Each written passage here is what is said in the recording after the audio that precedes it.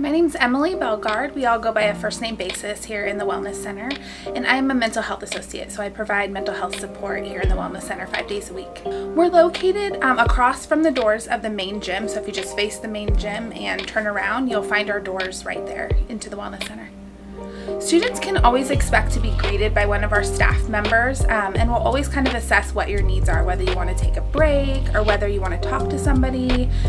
So all students need to do is go to their teacher and ask for a pass to come to the Wellness Center. It really just helps us hold students accountable for where they're at on campus. We always tell students to choose wisely when they're utilizing those breaks and work alongside their teacher to see if it's an appropriate time to step out.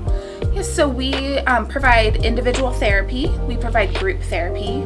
We also have a lot of students that we help connect to services outside of the Wellness Center. We also support students who are maybe wanting to change behaviors around vaping or other substance use, drinking, things like that. And so they can come to us and talk to us in a confidential space, really openly about some of those behaviors, and we really help support them and see if their behaviors are aligning with the goals that they have for themselves.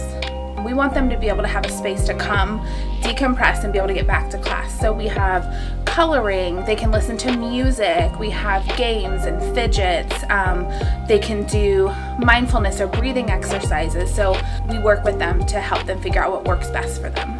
This is a space for everybody on campus.